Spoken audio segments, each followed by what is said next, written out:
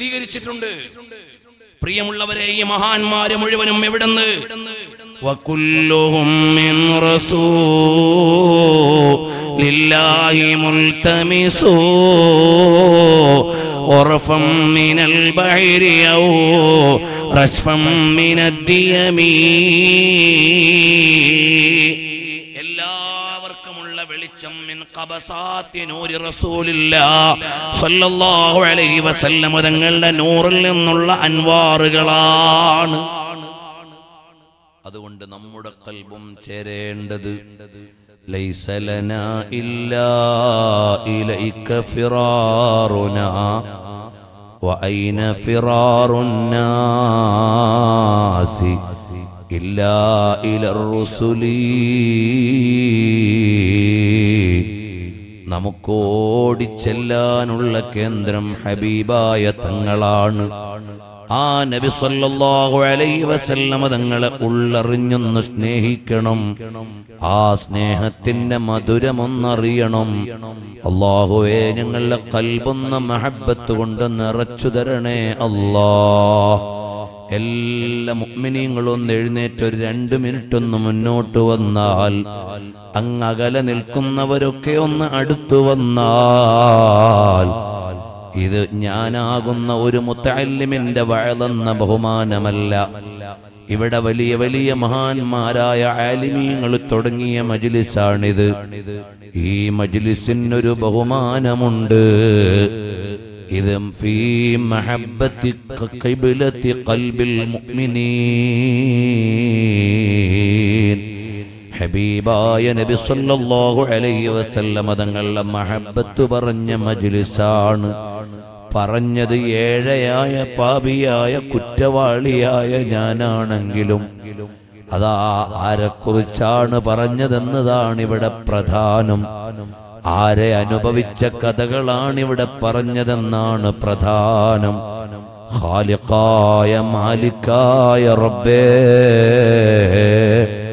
ഞങ്ങളുടെ ഓരോരുത്തരുടെയും ഖൽബിൽ ഹബീബായ നബി സല്ലല്ലാഹു അലൈഹി വസല്ലം തങ്ങളെ ഒന്ന് നിറച്ചു തരണേ അല്ലാഹ്. എന്റെ പ്രിയമുള്ള മുഅ്മിനീങ്ങളെ, ഇന്ന് നാട്ടിൽ വഅദിനൊരു കുറവും ഇല്ല. ഓരോ ഉറൂസിനും 10ഉം 20ഉം ദിവസത്തെ വഅദാണ്. വഅദ് പറയാൻ ആളുകൾക്കും കുറവില്ല. എല്ലായിടത്തും നിരത്തി വെച്ച വഅദന്മാരുടെ ലിസ്റ്റാണ്. പക്ഷേ പറയുന്നവരുടെ ഗുണം കുറഞ്ഞുപോയി. അതുകൊണ്ട് കേൾക്കുന്നവർക്ക് ഫലം കുറഞ്ഞുപോയി. തബീബുൻ യുദാവിൻ നാസ വഹുവ അലീലു. മാറാരോഗികളായ ഡോക്ടർമാരാണ് ചികിത്സിക്കാൻ വരുന്നത്. പിന്നെ എങ്ങനെയാണ് ചികിത്സ റെഡിയാകുന്നത്? മരുന്ന് തരാൻ പറ്റുന്ന ഡോക്ടർമാര് കുറഞ്ഞുപോയി. പ്രിയമുള്ളവരെ, ഇക്കാലത്ത് നമുക്കൊരൊറ്റ മൂല്യം നമ്മുടെ കയ്യിലുണ്ട്. രോഗി ഡോക്ടർ രോഗിയായാലും രോഗിയുടെ രോഗം എത്ര വഷളായാലും ഒരാശ്വാസത്തിന് പറ്റുന്ന ഒരൊറ്റ മൂല്യമുണ്ട്. അതാണ് മഹബ്ബത്തു റസൂലില്ലാഹ് സ്വല്ലല്ലാഹു അലൈഹി വസല്ലം തങ്ങളെ ഇഷ്ക് വെക്കുക എന്നത്. കൂട്ടുകാരെ, ദിവസേന എത്ര വാട്സപ്പ് മെസ്സേജാണ് നമ്മൾ വായിക്കുന്നത്, തള്ളുന്നത്. അതുപോലെ എത്രയെത്ര അനാവശ്യങ്ങളാണ് നമ്മൾ കേൾക്കുന്നത്, പറയുന്നത്.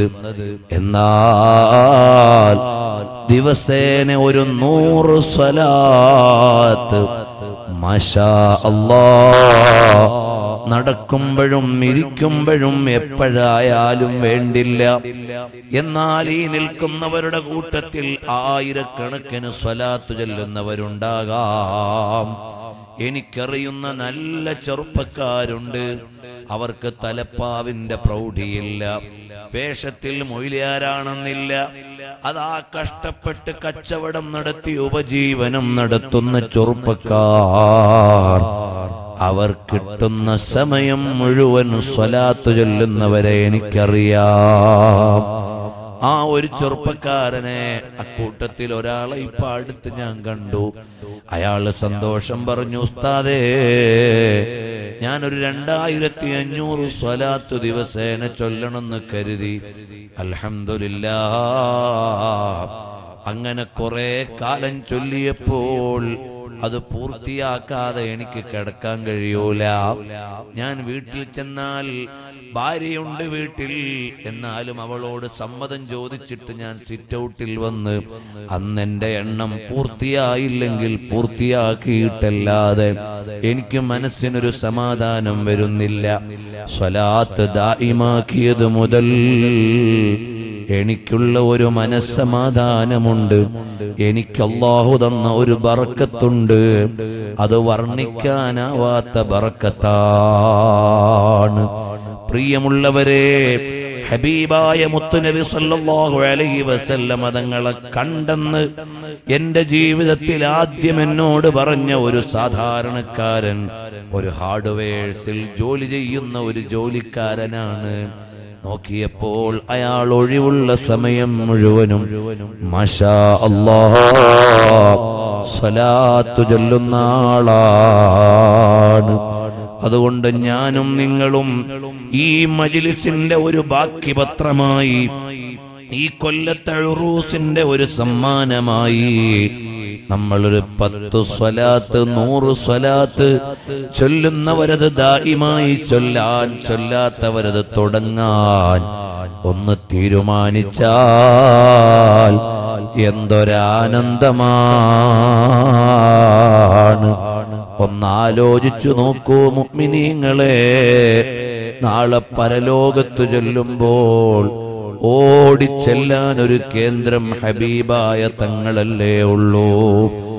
പ്രിയമുള്ളവരെ, ഒന്നാലോചിച്ചു നോക്കിയേ, നാളെ പരലോകത്ത് ചൊല്ലുമ്പോ ആദ്യമായി സ്വർഗം തുറക്കാൻ പോകുന്നതാരാണ്? ഹബീബായ തങ്ങളാണ്.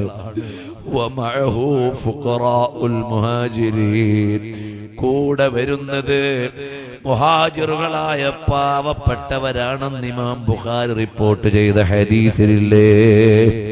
നമുക്കതിൽ പെടാൻ വല്ല യോഗ്യതയും ഉണ്ടോ? ഇല്ല. നമ്മളൊന്നാലോചിച്ചു നോക്കിയേ, ഹബീബായ തങ്ങളുടെ അടുത്തൊന്ന് ചേർന്നു നിൽക്കണമെന്ന് വിചാരിച്ചാൽ സിദ്ദീഖുൽ അക്ബർ തങ്ങൾ വിടുമോ? വിടൂല. എന്നാൽ തങ്ങളുടെ ചെരുപ്പൊന്നെടുത്തു വെക്കാൻ നോക്കിയാൽ ഇബ്നു മസ്ഊദ് തങ്ങൾ വിടുമോ? വിട്ടുതരൂല. തങ്ങളുടെ മിസ്വാക്കൊന്നെടുത്തു കൊടുക്കാൻ നോക്കിയാൽ അനസ് ഇബ്നു മാലിക് തങ്ങൾ മാറിത്തരുമോ? തരൂല.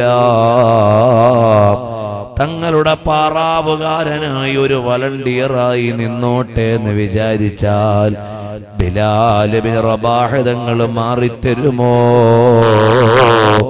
തങ്ങളുടെ ചുറ്റുവട്ടം ഒന്ന് നിൽക്കട്ടെ എന്ന് വിചാരിച്ചാൽ അമ്മാർ തങ്ങളും യാസിർ തങ്ങളും സൽമാനുൽ ഫാരിസി തങ്ങളും ബഹുമാനപ്പെട്ട കഅബ് ഇബ്നു മാലിക് തങ്ങളും തുടങ്ങിയുള്ള സ്വഹാബത്ത് അവര് മാറിത്തരുമോ? അവിടുന്ന് ഒളുവെടുത്തപ്പോൾ വെള്ളം വാങ്ങിയിട്ട് കുടിച്ച് തടകിയ സ്വഹാബത്ത് അവിടുന്നൊന്ന് തുപ്പാൻ ഒരുങ്ങിയാൽ കൈനീട്ടി വാങ്ങി പ്രസാദം കഴിച്ച സ്വഹാബത്ത് അടുത്തുനിന്നൊന്ന് മാറിത്തരുമോ? മദ്ഹബിന്റെ ഇമാമുകളില്ലേ, ഹദീസിന്റെ പണ്ഡിതന്മാരില്ലേ, രാവൊഴിച്ച് ദർസ് നടത്തി കിതാബ് രചിച്ച ഫുഖഹാക്കളും അഇമ്മത്തുമില്ലേ, അവരെല്ലാം ഓടിച്ചെല്ലും ഇമാമുൽ അശ്അരി തങ്ങളെ അവിടുത്തെ കുറിച്ചുള്ള അഖീദ ശരിപ്പെടുത്താൻ മെനക്കെട്ട ആളാണ്. തങ്ങള് പരിഗണിക്കും. ഇമാമുൽ ബാഖില്ലാനി തങ്ങള് ചെല്ലും, തങ്ങള് പരിഗണിക്കും. അബൂ മൻസൂറിനിൽ മാതുരീദി തങ്ങള് ചെല്ലും, തങ്ങള് സ്വീകരിക്കും. അങ്ങനെ ഇമാമിങ്ങളുടെ വലിയൊരു ലോകം. ഇമാം ഗസാലി തങ്ങളുണ്ട്. ഈ ജീവിതത്തിന്റെ ഒരു സുഖവും അറിയാതെ നാളത്തേക്ക് കാത്തിരുന്ന ഇമാം നബവി തങ്ങളുണ്ട്. അതുപോലെ ഈ ലോകത്തെ ജീവിതം മറന്ന് ഹദീസ് എഴുതിയ ഇമാം ബുഖാരി തങ്ങളുണ്ട്.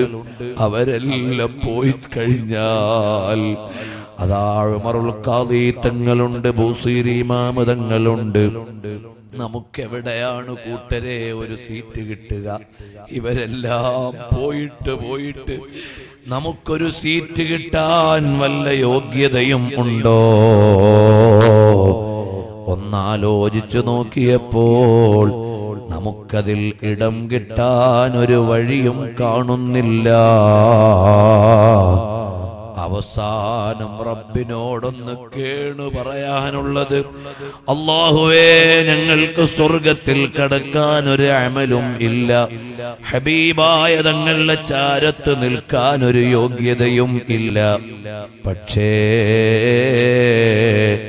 തങ്ങൾ സ്വർഗത്തിലേക്ക് പോകുന്ന വഴിക്ക് ഞങ്ങളെ ഒന്ന് കടത്തി തന്നാൽ, അവിടുത്തെ ഉമ്മത്തിൽപ്പെട്ട ഒരു പാപി വഴിയിൽ കിടക്കുന്നത് കണ്ടാൽ, റഹ്മത്തായ മുത്തുനബി തങ്ങള് പുറങ്കാലുകൊണ്ട് ആരെയും തട്ടിയിട്ടില്ല,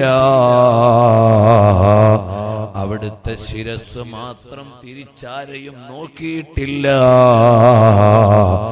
അങ്ങനെയുള്ള ഹബീബായ തങ്ങള് അവിടുന്ന് സ്വർഗത്തിന്റെ വഴിയിൽ കിടക്കുന്ന ഒരു അനുയായിയെ കണ്ടാൽ മുന്നോട്ടല്ലാതെ പിന്നോട്ട് തട്ടിക്കളയൂല. അങ്ങനെ തങ്ങളൊന്ന് മുന്നോട്ട് തട്ടിയാൽ സിദ്ദീഖുൽ അക്ബർ തങ്ങൾ അതിനെ പിന്നോട്ട് തട്ടൂല. അങ്ങനെ എല്ലാ മഹാന്മാരും നടന്നു പോകുമ്പോ ഓരോ തട്ടുകിട്ടി അവസാനം ഉമറുൽ ഖാദി തങ്ങൾ കടന്നുപോയി. വരക്കൽ മുല്ലക്കോയ തങ്ങൾ കടന്നുപോയി. താജുൽ ഉലമ കടന്നുപോയി. നൂറുൽ ഉലമ കടന്നുപോയി. അവരുടെ ആരുടെയെങ്കിലും കാലിൽ പറ്റിയിട്ട് അവസാനമെങ്കിലും ഹബീബായ തങ്ങളെ കാണാൻ പറ്റുന്നൊരു സ്ഥലത്ത് ഒരണുവായിട്ടെങ്കിലും സ്വർഗത്തിലെത്തിയാൽ, അല്ലാഹുവേ ഞങ്ങൾക്ക് നീ ഔദാര്യം ചെയ്യണേ റഹ്മാനേ. ഖൽബിൽ മഹബ്ബത്ത് നിറച്ചു തരണേ റഹ്മാനേ. ഹറാമുകൾ ഞങ്ങളുടെ ജീവിതത്തിൽ വന്നു പോകുന്നുണ്ട്. ഇനി ഞങ്ങളെ സൂക്ഷ്മതയുള്ള ജീവിതത്തിലേക്ക് മടക്കിത്തരണേ റഹ്മാനേ. ഞങ്ങളുടെ രഹസ്യ ജീവിതം പരസ്യ ജീവിതത്തെക്കാൾ നല്ല ജീവിതമാക്കി തരണേ റഹ്മാനേ. സ്വകാര്യ ജീവിതത്തിൽ തെറ്റുകളെ തൊട്ട് നീ കാത്തുരക്ഷിക്കണേ റഹ്മാനേ. നിസ്കാരം ഖളാക്കുന്ന വല്ലവരും ഈ മജ്ലിസ് കേൾക്കുന്നുണ്ടെങ്കിൽ ഇപ്പോൾ തന്നെ ഈമാനിന്റെ നൂറ് നൽകി നിസ്കാരത്തിനുള്ള ഖൽബ് നൽകണേ റഹ്മാനേ. സ്വലാത്ത് ദായിമാക്കാനുള്ള സൗഭാഗ്യം നൽകണേ റഹ്മാനേ. യാ അല്ലാഹ് യാ അല്ലാഹ് യാ അല്ലാഹ് ഞങ്ങളെയെല്ലാം നീ ഖബൂൽ ചെയ്തു തരണേ റഹ്മാനേ. ഈ മജ്ലിസ് നീയൊന്ന് സ്വീകരിച്ചു തരണേ റഹ്മാനേ. മദീനത്ത് കിടക്കുന്ന ഞങ്ങളുടെ നേതാവ് തങ്ങളുടെ ഹളറത്തിലേക്ക് ഇതൊന്ന് കാണിച്ചു കൊടുത്തിട്ട് അവിടുത്തെ ആനന്ദമുള്ള മജ്ലിസാക്കി തരണം അല്ലാഹ്. ഉമ്മവങ്ങന്മാരെ തഖ്വയോടെ ജീവിച്ചോളണേ. അനാവശ്യങ്ങൾ കണ്ട് ജീവിക്കല്ലേ. നിസ്കാരം ഖളാക്കല്ലേ. ഹബീബായ തങ്ങളെ മറക്കല്ലേ. അവിടുത്തെ താക്കീതുകൾ വിട്ടുപോവല്ലേ. മക്കളെ ദീനിയായി വളർത്തണേ. അന്യപുരുഷന്മാരോട് ചാറ്റിങ് വേണ്ട, ഫോൺ കോളിങ് വേണ്ട, അവരെ വിളിച്ചു വരുത്തണ്ട. അന്യപെണ്ണും അന്യപുരുഷനും ഇടകലരണ്ട. യാ റബ്ബു യാ അല്ലാഹ് ഖൽബൊന്ന് സാഫാക്കി തരണേ അല്ലാഹ്.